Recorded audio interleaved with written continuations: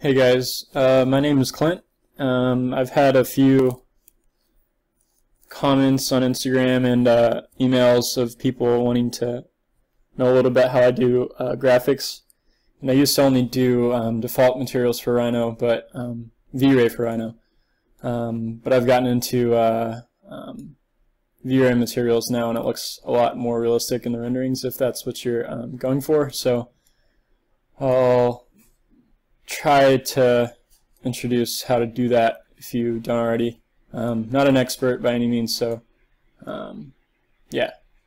I'm going to show you how to apply a texture map to this wall here.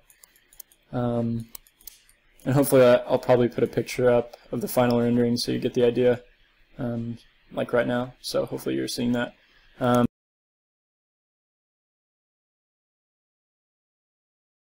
So in Rhino, back in Rhino, this is a project that I worked on for about 3 weeks, and it was just testing out those materials. So I'll kind of show you how to, on this wall, how to apply the same map as this wall, which is just like a tiled concrete thing. So first we'll go into go online, which is where I get all my materials on flyingarchitecture.com. Right here, Flying Architecture, and I think you have to create an account first, but once you do that you can get so many materials, I think per day. I'm not really sure what their limit is. So here is the concrete. You just go over here to the materials tab and then click on concrete, and then all these pop up. So this is already downloaded into my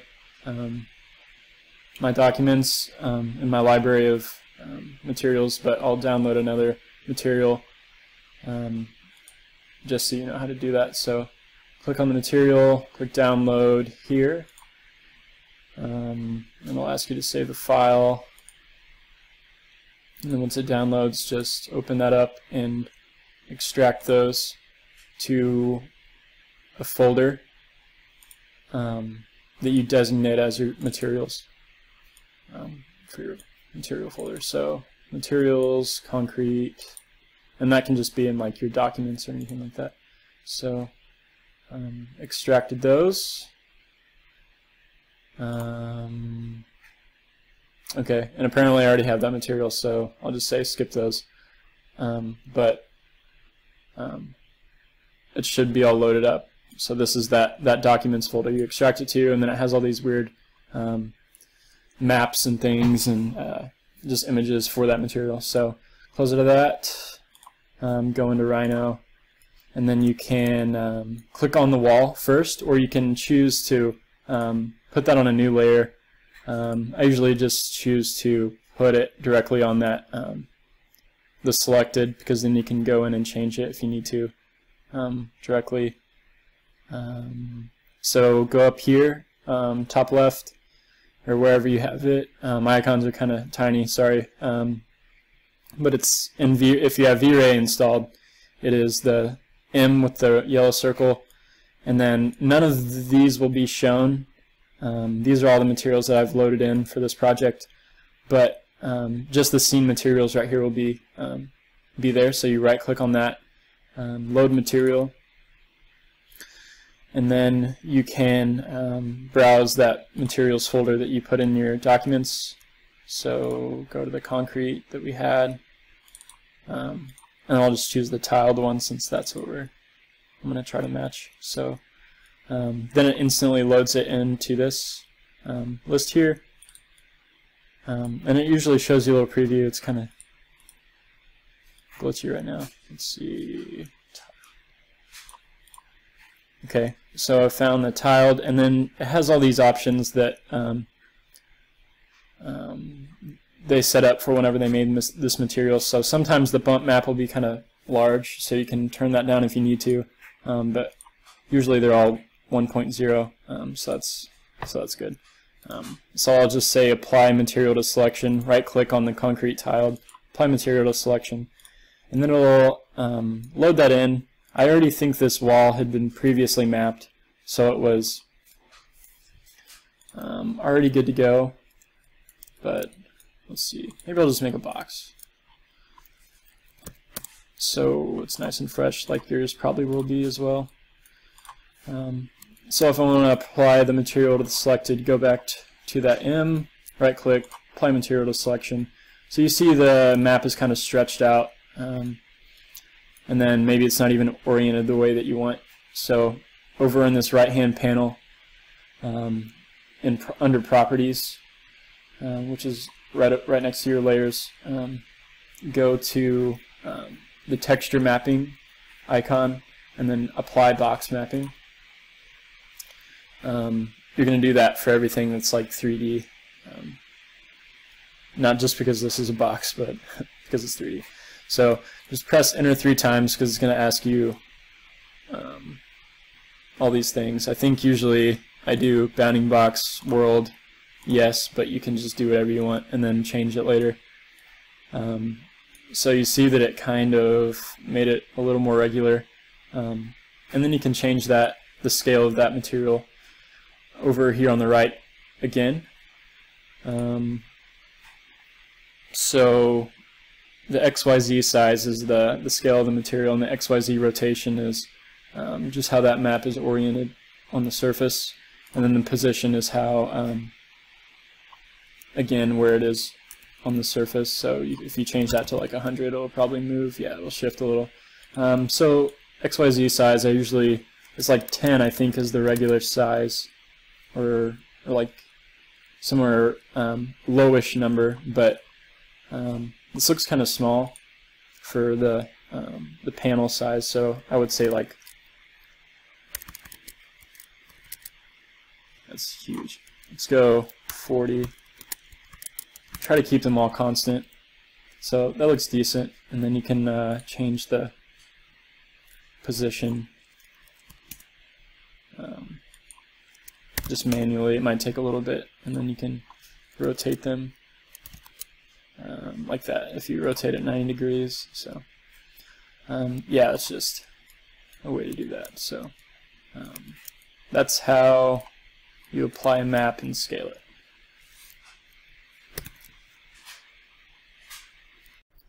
So once you have all those materials mapped that you want, now I'll show you how to set up the settings for V-Ray that I typically do. So go into the options, which is this little yellow tag in the left-hand corner with the O on it. And then the tabs that you'll need to remember is camera, environment, and output. So if you're doing a realistic rendering and you have lights, you turn the camera on, but if it's more of a diagrammatic, I guess, rendering, you can turn that off if you don't have any lights. But if you're using like a pretty bright sunlight, I would turn the physical camera on. And then environment, I would make the background white. This usually would be black, I think, whenever you just open it for the first time. And then output is, you probably already know this, but what the image is being exported as. So 640 by 480 is the default, but usually for like an Instagram picture, it'll be like 2000 by 2000, or if it's like a final rendering that'll go on my presentation boards, I'll put it at like 10,000 by like 15,000 or something like that.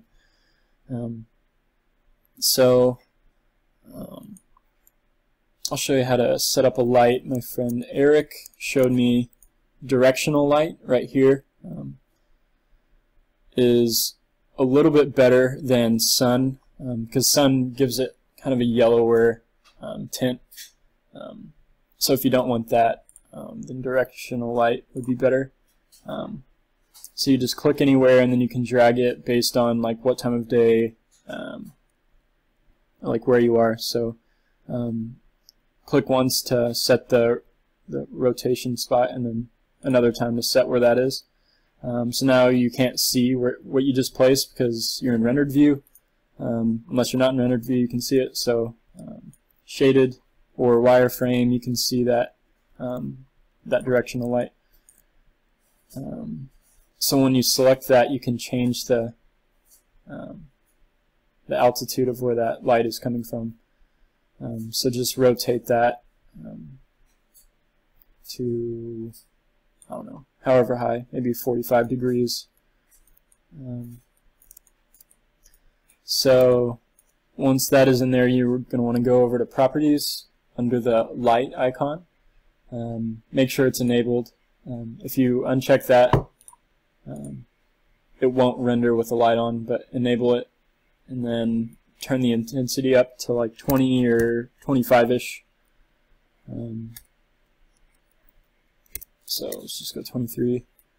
And then make sure your physical camera is turned on, which was that first thing that we did in the V-Ray options. So it is checked. And then you can render it. Just click the blue circle, render. I've already done mine. And, oh, no I didn't. Oh, that was in previous. Had to exit out of Rhino because it crashed, so it's saved already, but if you hit render, it will do it from that spot. It'll take a little bit longer since you're using lights, and since you're using materials, it'll take a little bit longer to get those textures ready. So you'll see that your background isn't white like you changed the environment to. That's because you're using a light in physical camera. So I'm going to show you how to change your background in Photoshop. My friend Tyler showed me how to easily crop out the sky instead of going through Photoshop with the marquee tool or the lasso tool or whatever. So saving the image for all channels right here, all three floppy disks instead of just the single one you would hit. It will save the image as this picture here, and then it will save it as this here. So you would open them both up in Photoshop. You would open this one first and then place this one on top of it. And then once you do that, I'll show you, but you can select this black and then select all the black and just delete it. And then you can place anything in behind it, whether you want it just to be white or put clouds in there or something. So I'll show you how I usually put clouds in mine if you're wanting it to look realistic. So let's go ahead and go into Photoshop since that's already been saved on mine. Open. I think it's on my desktop. So open that image and then place, file, place. The alpha channel is what it's called. On top of that, and we'll just do it directly on top. So, okay. And then you're gonna take the, I think it's called the marquee, rectangular marquee tool or something like that, and then drag in the black. And then at the top, you're gonna go to select on the drop-down menu. I don't think you can see it. I think the mouse is kind of off the screen. Select similar, and then it'll select all the black. And then you get rid of that mask that you had on the that first picture over here on your layers, and then just delete. And then whenever you hide this picture, you can see that what you were deleting was the background of this. So yeah, so it'll give you this this image with only, yeah, you can see that, only the picture of what you want. So then you can go ahead and place clouds if you want, or whatever else in the background. I think I have some clouds on here somewhere. Yeah. So just place those and go ahead and just drag that layer behind the last image so you can see that it did that. And just size those however you want.